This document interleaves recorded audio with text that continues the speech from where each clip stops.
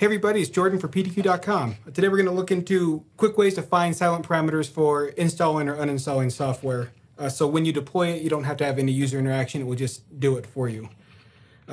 Probably the most common one, if it is MSI exec, is going to work. /QN is going to work.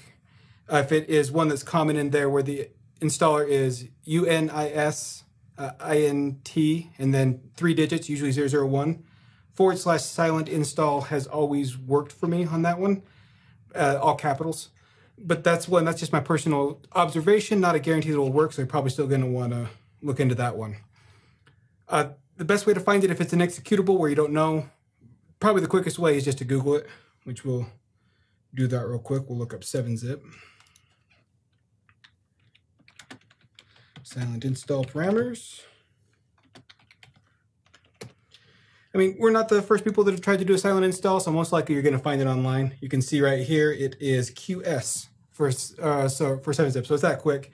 If it's something where you don't want to go online, a lot of times if you put the install executable or uninstall executable in there and just put a /? At the end of that, that's going to pop up a window that will give you an idea of what to use for that one. There are some tools out there that will go through and definitively find it, but I think that's unnecessary and going to be kind of waste of your time. I just recommend Google /? Or if it's MSI exec, you already know what it is. For PDQ.com, I'm Jordan.